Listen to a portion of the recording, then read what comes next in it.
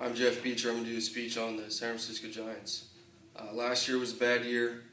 They did not meet their expectations towards what they wanted to be, and a lot of co-workers that I placed bets with, well, obviously I lost. So this year I got the joy of calling them after the Game 7, telling them to basically stuff it up there, you know. So 2010, 2012, 2014, the Giants won.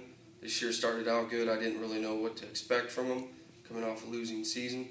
They lost some players early. They started out great, had the best record in the ML, in the MLB. Then they lost some other players. The Dodgers started playing good, jumped them in the division standings.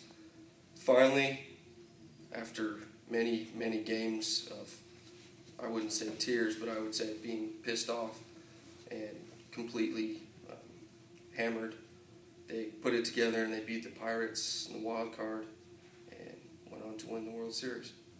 That's about it.